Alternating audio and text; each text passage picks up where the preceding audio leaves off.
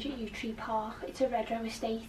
It's in the Burscough area. It's 4 bedrooms, and I'm just going to show you around because I know a lot of you want to see this show home and not have the luxury of having it locally. So I'm going to show you around this particular show home to give you an insight into what the Oxford looks like. So come with me. First, we do have a really spacious hallway.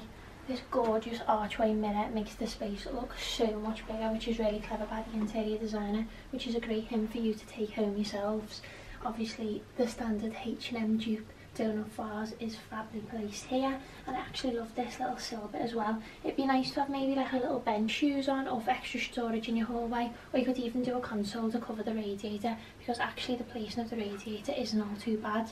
Obviously you've got a lovely staircase, fabulous carpet fittings. I also love this light as well. You can see here on this wall they've used a very nice textured wallpaper just to get that contrast against the wall. But overall, really nice and spacious.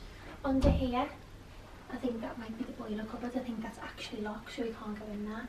And then coming through here is the first room downstairs. So actually downstairs does actually have 2 full-size rooms, but I'll get to that. It is obviously the living space. It's a really big space. As you know, in a lot of show homes, you can be disappointed as to the size. So actually, this is a really spacious area. You have actually got a 3-seater sofa here, and you've also got a 2-seater sofa there. You could even put a corner couch here or there and create a cosy little reading nook for yourself there, and a nice TV. I think they should have put the television on the wall personally, but obviously with it being a show home, they tend not to do that, or even sometimes show homes don't even have televisions. And again, because I've put a big rug here, but I mean, I'm just judging the interior design as well as the space, but it looks really nice. I kind of like the scheme, the colour scheme works well.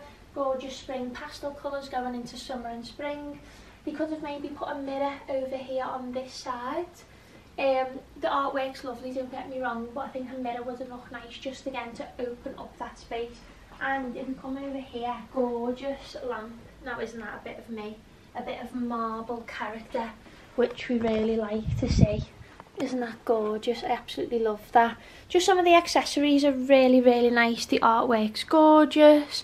The windows are really big. Gorgeous bay window, and I love these curtains. I love the way they have sewn these to make it look like it's a double curtain, but it's actually not. Fireplace you can have as well. I think these are optional extras because they tend to have things like that. And then I love these magazines styled with little vase. So overall the design is really nice. So I'm going to go through now through to the open plan kitchen and dining space. Here, as I say, it's a huge space. It's literally, but like, because I feel like when you look on pictures you can't tell, but like that is huge. The finish on these cabinets are stunning. They remind me of the finish that I've actually just put in my studio. Just really nice, simple and effective. I love the way you've got a window here, and I like them doors. I do think now though, in like the modern day, I think bifolds would have been nicer.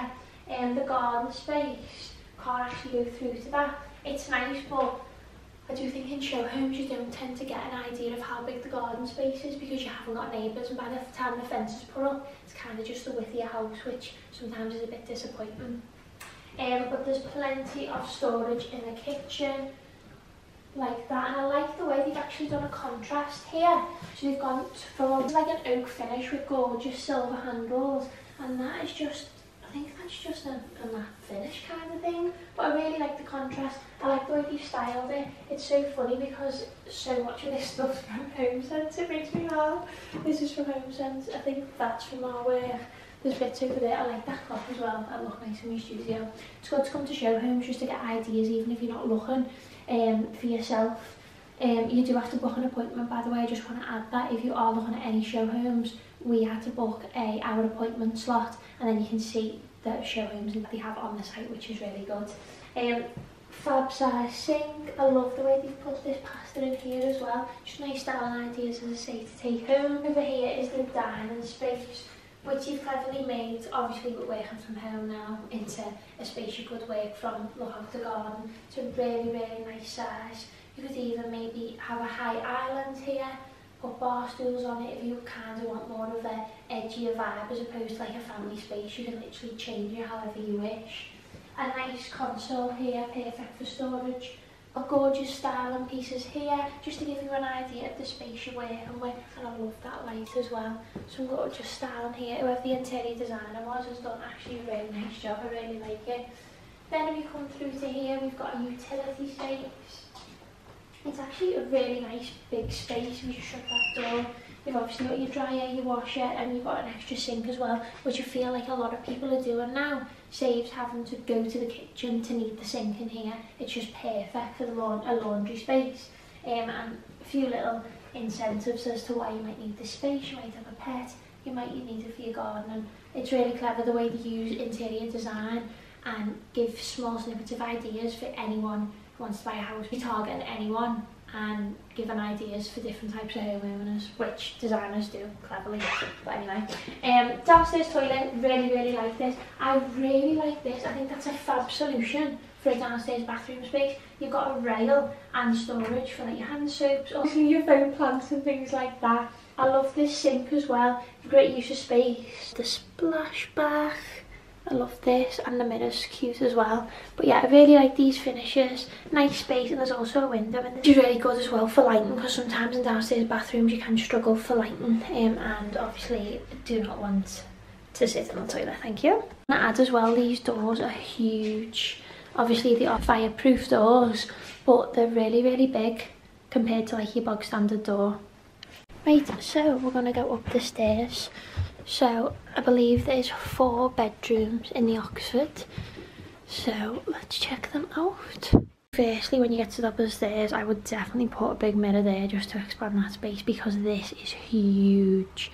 The landing, I was going to say hallway then, is massive. Like, look at that. So you've got your master bedroom, first bedroom, second bedroom and third, although I think that might be the second because that's much bigger.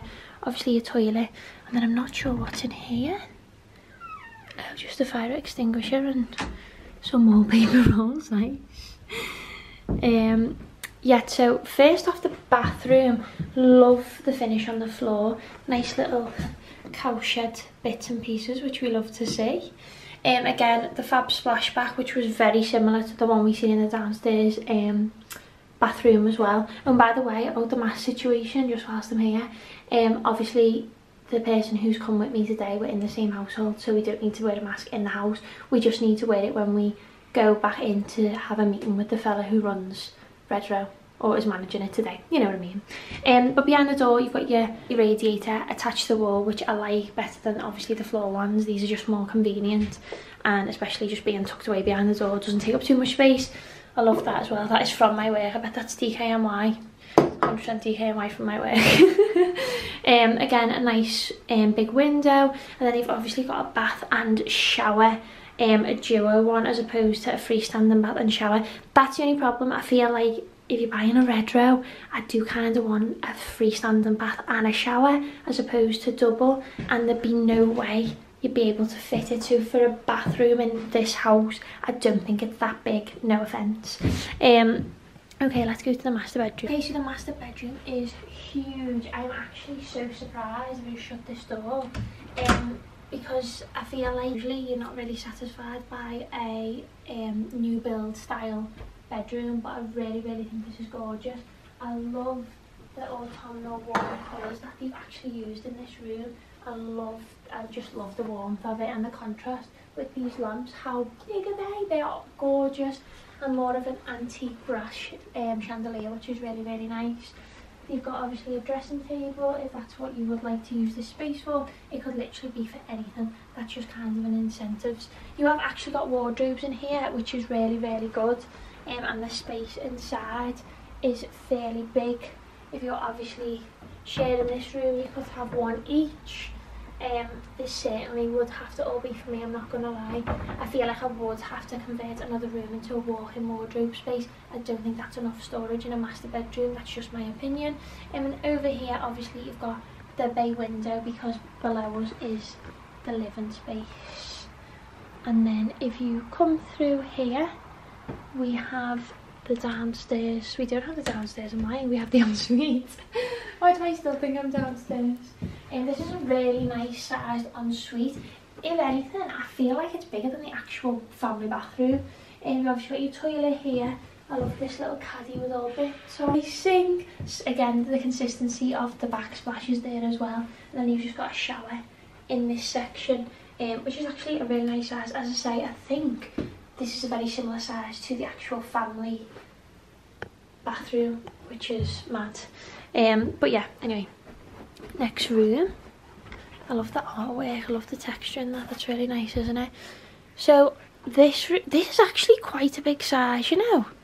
Like, oh my god, they're from my work. The designer's definitely been in HomeSense. It's a nice view to the garden as well. But this room's really nice. The only thing you've got to be careful on is Showhomes tend to very cleverly. This looks like a double. It could be, I'd have to measure it to know. They always put in pre-made beds that are smaller to make the room look bigger. That's what they do very cleverly.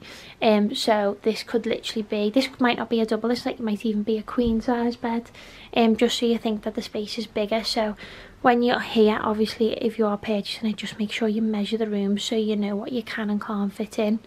And I like the way all the accents of furniture match finish wise as well. This is obviously supposed to be like a young boys room, which is a really nice idea.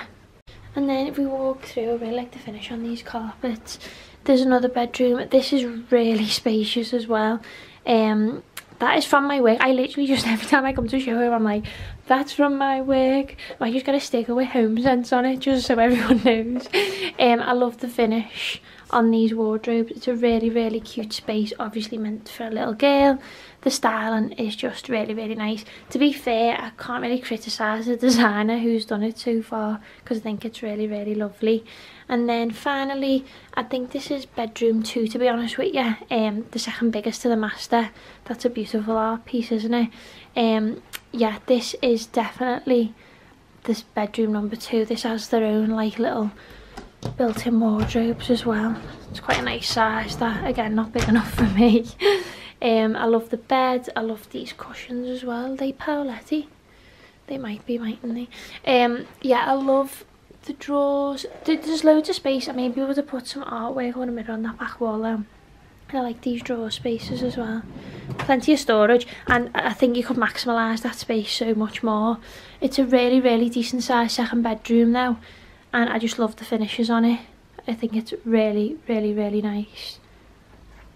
So that is the tour of the Oxford home for Redrow. I was really impressed with it. It's a 4-bedroom home, as I say, in the Burscough area. So I will leave the link for that estate in my description box so you can have a little nose. There is a virtual tour option, I think, but obviously I have gave you that so you don't even need to. I love doing things like this. I love show homes and I love giving tours. So if this is something you would like to see, do let me know.